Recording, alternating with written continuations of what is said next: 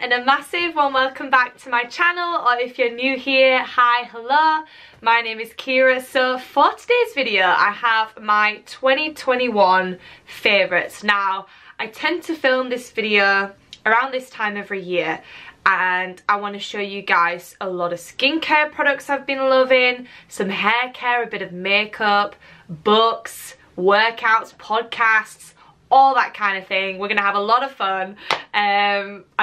I hope. If you do enjoy this video, please give it a massive thumbs up and don't forget to subscribe for more weekly videos. I'm uploading every Monday at 5 PM, so join the family, comment down below. But yeah, I really hope you guys enjoy this favourites video. Okay, so first things first, I want to start with skincare. Now this is kind of interesting because last year some of these products definitely featured. There's going to be a bit of repetition, so if you're around a year ago, holler at me, I'm going to show the same products.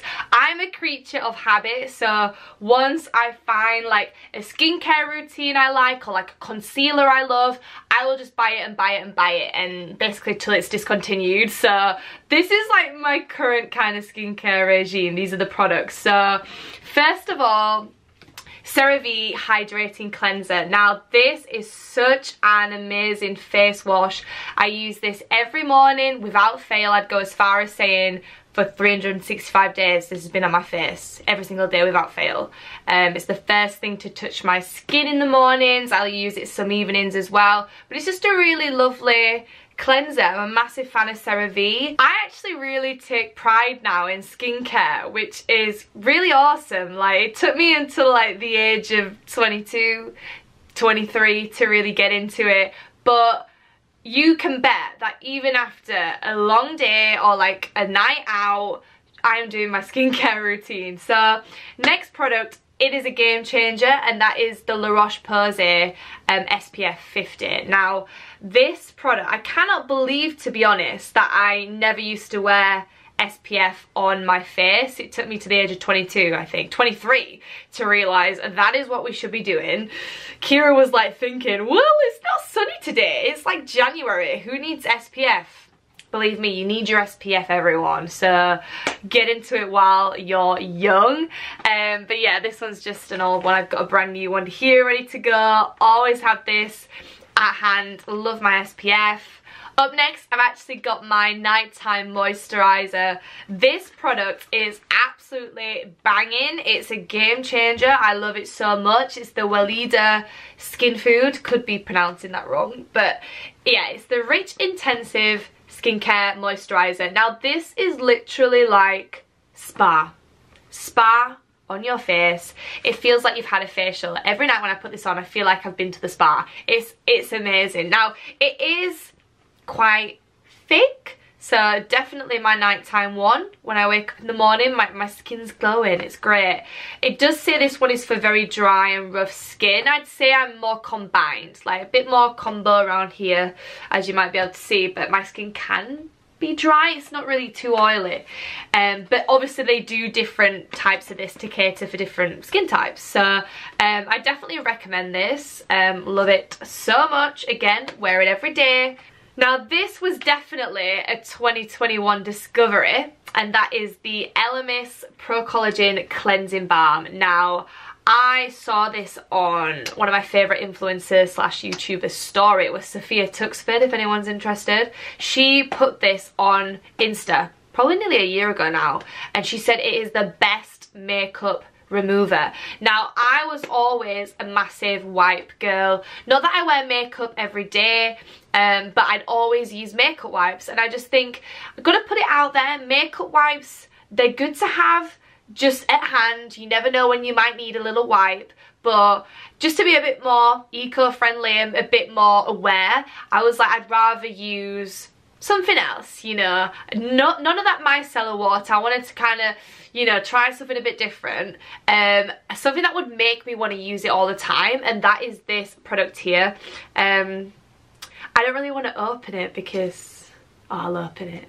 I'll show you guys. I mean, actually it just looks interesting. It looks hard, but Oh, it smells so good. It is so good at removing makeup. I'll be using this tonight. Again, I use this most nights. It comes with a little muslin cloth as well. A bit more pricey, not gonna lie. This is one of the products I will splash out on, and they do last a long time. I might go through 2 a year, maybe 3 tops, but it's a fabulous product. And again, it's the kind of products you get at a spa you have at home. Like, it's definitely worth it. I love this one. Okay, so next I have a hair care product. Definitely could do with washing my hair as I am filming this, but never mind, not to worry. Look a bit windswept actually, what is going on? But yeah, Kiera May's hair oil. I have raved about this before in vlogs and probably routine videos. This stuff is banging. Like the LMS cleansing balm, it's a little more pricey, but I do think it's worth it. I can go through this one a lot quicker because I use it every day, like every morning. I like to put quite a nice amount in my hair, like a few pumps, a fair few pumps, but this is a game changer. First of all, the packaging is just divine. Like, look at that. It is shining away there. But it's a really nice hair oil. Like, it smells great. I definitely think it did wonders for my hair last year. I haven't actually used it probably properly in about 3-4 months because I ran out of it and didn't replenish it. And this was a Christmas present. Check out my what I got for Christmas, everyone. But I want to get back onto the bandwagon. I'm using it every morning and it's fabulous stuff. Okay, so we're going to do a bit of makeup now. I have been loving this concealer this year. First of all, can we appreciate how big it is? Like, it's a big concealer. This has lasted me all year. I got this in the Christmas sales 2020 and it took me through all of 21. It's now basically empty. Believe it or not, I'm still getting the last dregs out. But I wear this every day and I have used it all year. All year. Not had to buy another one. That is fabulous. I ought to tell you what it is. So it's the Too Faced Born This Way Multi-Use Sculpting Concealer. I got mine in the shade Swan. Now, I think Swan. It's kind of rubbed off, but I'm pretty certain that's me. Quite pale. It's such a banging concealer. Like, very, very good at coverage. Very high on coverage. Doesn't feel that cakey. Really nice highlighter as well if you want to use it for that. Like, strong concealer. This was recommended to me and I am obsessed. I just don't see myself wanting to try another concealer anytime soon. Lipstick. So weirdly, I've got Vaseline on my lips right now and it's really weird because it looks like I've got a lip gloss on and I never wear gloss. I always go matte. And that brings me on to this Huda Beauty Liquid Matte Lipstick. This one is in the shade Wifey. I got this probably in, I think it might have been like July time. I used to use a MAC matte liquid lipstick for years. The shade was Burnt Spice. I used it for years. I loved it. It was my perfect shade. But I really strongly felt that I only wanted makeup in my collection that was cruelty free. And MAC are not cruelty free, or they weren't last summer anyway when I checked. Don't know if that's gone anywhere. But I didn't want to buy MAC anymore because they're not cruelty free. So I did some research, found out Huda Beauty's cruelty free. I was like, okay, let's try out a Huda Beauty lipstick. And I picked up this one and I literally wear this all the time. This is my go-to. It is basically the only lipstick I wear, to be honest. Other than this, I'd wear like red, but this is like the only lipstick I wear. All my Instagram pics, any pictures you see, or if you ever see me wearing lipstick, it is this. Oh, smells so good. I love that. Right, I've got 2 palettes. One is a cheek one is eyeshadow. I'll start with the eyeshadow because that is what I have on right now. It's the Urban Decay Naked Honey palette. Pretty certain this could have been a 2020 favourite as well, but this has just really stood out to me in 2021. I use it a lot. Now, I'm a massive fan of Urban Decay eyeshadows. I think they blend lovely. I really like the formula. Although, last year I did buy their new vegan palette. What was it called? West something, I can't remember now, that's really bad, but I got their recent palette which was vegan and I didn't like the formula, so I was like, props to them for getting a vegan eyeshadow palette, but the formula did not work on me whatsoever. Really kind of hope they don't carry that on, but yeah, always do rate Urban Decay, and this is just such a gorgeous palette. Anyone with blue eyes or like maybe green, I recommend this because it really does wonders, like orange tones for blue eyes. It makes them pop. That's probably one of my biggest compliments is eyes. Your eyeshadow, your eyes look so blue. I'm like, well, they are blue, but... And then I have a Benefit cheek product, and this is Cheek Stars Mini Reunion Tour Mini Blush and Bronze Palette. I got this one last Christmas, so I've used it all year, and yeah, I really love it. So love the Hoola bronzer. I'm a really big fan of this blush. This is my go-to blush. It's called Sugar Bomb. This one I haven't really used as much. I think it's just like another bronzer. It's gotta be another bronzer. Oh, it's a blush. Interesting. I don't think that would look good on me, but I really like the other two anyway, and I'm a massive fan of Benefit. Right, so I've actually got two things that kind of link together. One of them is a pack of cards, and the other one, I'll show you now, is my crystals. So I cannot recommend this enough, but as I just said that, I realised some people ain't going to be into crystals and all that kind of thing. I am. All my friends are. We love this stuff. I actually gave these as presents at Christmas to some of my friends. I think they're lovely. So it's Psychic Sisters, that's the brand. So yeah, this is the Love Crystal set. And I would show you all of them, but most of them are in my bag. So if I just, you can see that. So in these cute little tubes, they do like different ones, like different affirmations. There's love, there's happiness, maybe like a calming one. There's different like affirmations, and they have the different crystal sets. And this is the love one, and you get, I think I've got two of these in my bag. So I picked out the ones that stood out to me and put them in my handbag. But I just think these are so lovely. I just tend to carry them around with me. The direction actually just says select 3 crystals in the morning, focus on the affirmation, and keep your crystals close to you throughout the day. So I tend to just carry them in my bag. I really like this brand, and I want to try more of their products, more of their, seems like the wrong word, more of their crystals, and they do candles that apparently help you be calm, and candles to help you sleep and stuff like that. And I want to give it a whirl. So I love these. Then something I love, which I think again I got last Christmas, were these spiritual oracle cards. So they're the Emma Mumford Spiritual Queen Oracle cards. You get 44 cards in the deck, and basically they just offer inspiring messages and advice from the universe. So what I do, and I'm going to put it out there, I do not use these every day. I don't, like, I'm not like that. Like, I don't use them every day because, to be honest, like, I'll get up late, I just rush out of the house. Like, I'm not doing my card readings every morning. However, I've done them throughout the year, and I just think it's really nice. Again, I got this as a gift, and I've gifted this to other people because I think they're really sweet. Now, what I would do with these is give them a little shuffle, and in the morning I would pick a card, and that would be like my mantra for the day. But the actual drawings on the cards are so British. So this one's receive, I'll just go random, gratitude, grounding. There's all kinds of different messages in the card. Be authentically you.